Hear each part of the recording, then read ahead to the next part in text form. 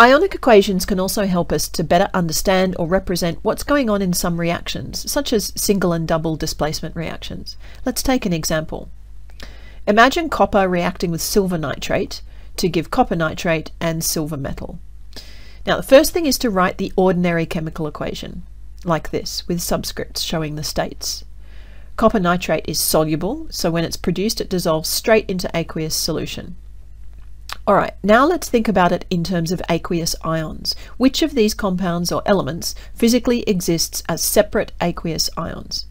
Well, it's the ones that are marked with the aqueous subscript and which are ionic. The others are solid.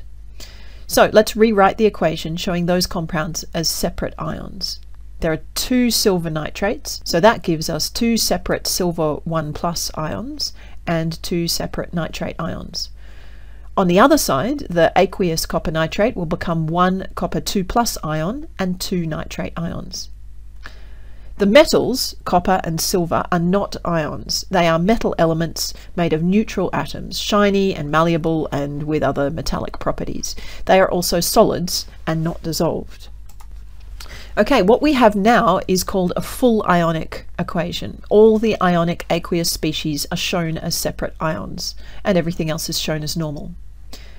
Can you see anything that doesn't change during this process? That is, something that is the same on the left and the right of the equation? Well, it's the 2 nitrate ions. They're there at the beginning and they're still there unchanged at the end. This means that although they're present, they aren't actually changed by this reaction.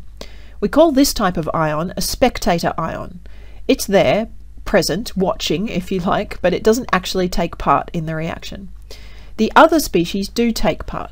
The copper goes from neutral copper atoms, the metal, to copper ions, and the silver ions, from the silver nitrate, turn into neutral silver metal. So, in order to get to the bottom of this reaction, we can cross out the nitrates, since they aren't changed, and we just show the essence of what's going on. And what we have now is called a net ionic equation. Visually, if you were doing that reaction, this is what you'd see. The aqueous silver nitrate is a colourless solution, and here you can see the reddish copper wire sitting in it.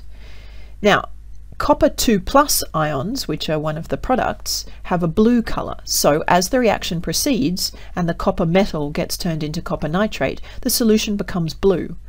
Simultaneously, the silver ions in solution that you started off with are precipitating out as silver metal, so the copper wire gets covered in a fur of metallic silver. Okay, here's one for you to try. This is a double displacement reaction. A solution of lead 2 nitrate is poured into a solution of potassium iodide, resulting in aqueous potassium nitrate and a yellow precipitate, that's a solid, of lead 2 iodide. First, write out the full ordinary balanced equation with complete formulae and subscripts.